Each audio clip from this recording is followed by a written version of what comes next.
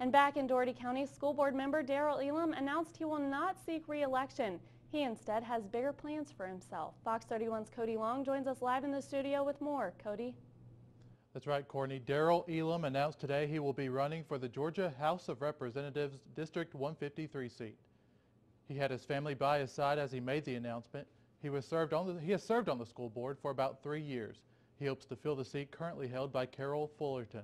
He says he plans to take his experience from the board to the state level. He said today he's fed up with partisan politics and that as a state representative, he wants to work across the political aisle. He already has some plans for Southwest Georgia. You know, Savannah is quickly becoming one of the largest ports in the world.